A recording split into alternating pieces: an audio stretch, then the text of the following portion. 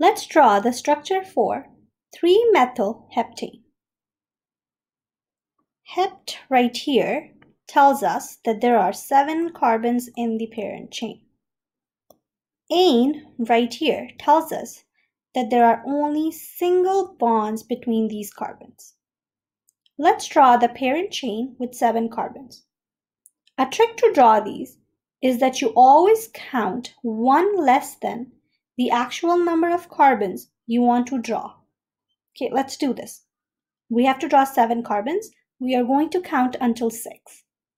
1, 2, 3, 4, 5, 6. Let's number these carbons. 1, 2, 3, 4, 5, 6, 7.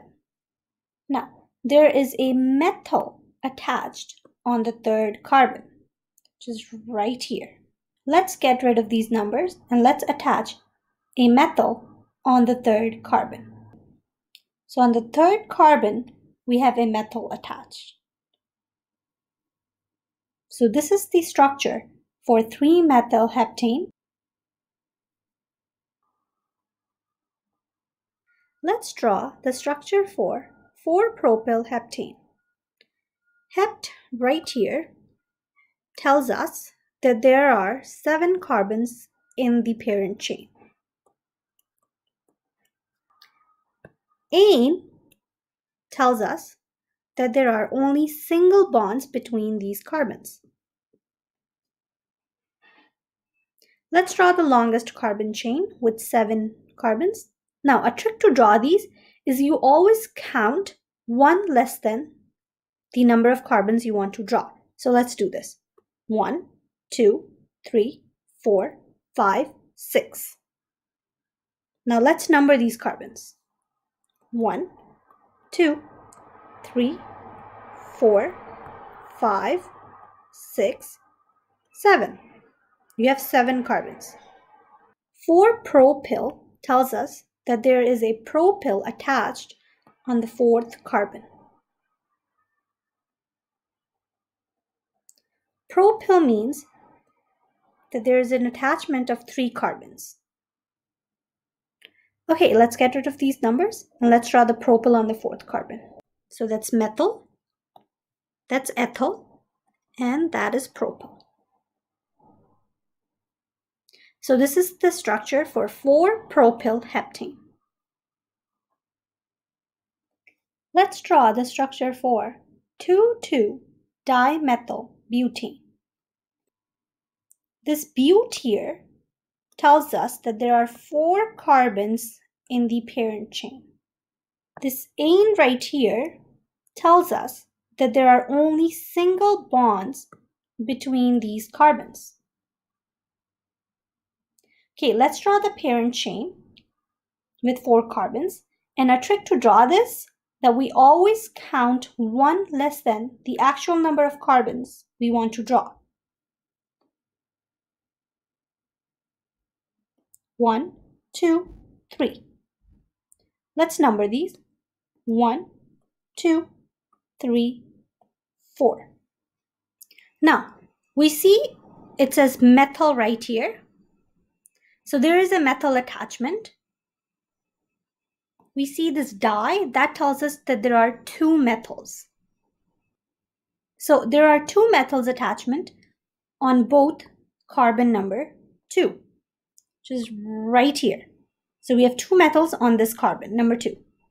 Let's get rid of the numbers and let's attach the methyls. This is the first methyl. This is the second methyl. So this is the structure for 2,2-dimethylbutane. Let's draw the structure for 3-ethyl-2,4-dimethylhexane. Hex right here tells us that there are 6 carbons present in the longest carbon chain. Ane right here tells us that this is an alkane, meaning that there are only single bonds between carbons. Let's draw the 6 carbons, and a trick to draw these is that you always count till 1 less than the number of carbons you want to draw. 1, 2, 3, 4, 5. Let's number them.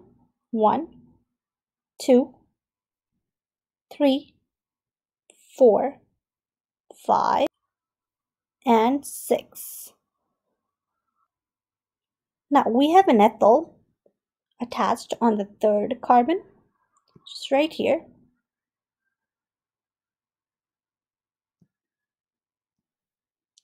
We have dimethyl on the 2nd and on the 4th carbon. So on the 2nd carbon here and on the 4th carbon. Okay, so let's get rid of these numbers and let's attach the ethyl on the 3rd carbon and the dimethyl on the 2nd and the 4th carbon. On the 3rd carbon, methyl, ethyl. Now on the 2nd carbon, we have a methyl, and on the 4th carbon, we have a methyl. Now this is the structure for 3-ethyl 2,4-dimethyl hexane. Let's draw the structure for 2-chloropentane. Pent right here tells us that there are 5 carbons present in the longest carbon chain. Ene here tells us that this is an alkane, meaning that there are only single bonds between carbons. Okay, so let's draw the 5 carbons. Our trick to draw these is that you always count till 1 less than the number of carbons you want to draw. Okay, so 1, 2, 3, 4. Let's number these. 1, 2, 3, 4, and 5. Now we have a chloro attached to this pentane. This 2 here tells us that it is on the 2nd carbon. Chloro means chlorine. Now we have a chlorine attached on the 2nd carbon. So let's get rid of these numbers and let's attach the chlorine on the 2nd carbon. So this is the structure for 2-chloropentane. Thank you for watching, and don't forget to subscribe to my channel for more videos.